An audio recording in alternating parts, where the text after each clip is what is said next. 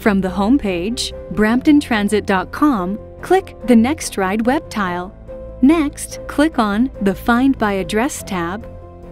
Then enter your address in the appropriate field. Click Find and you'll see a list of routes that service your address. Click on the route you want to use and then hit Search. On the left side of the page, you'll see a list of upcoming trips on the route selected. These trips are displayed in real time. The first trip in the list shows a countdown, the remaining minutes until the next bus arrives at your stop. The trips below are scheduled times.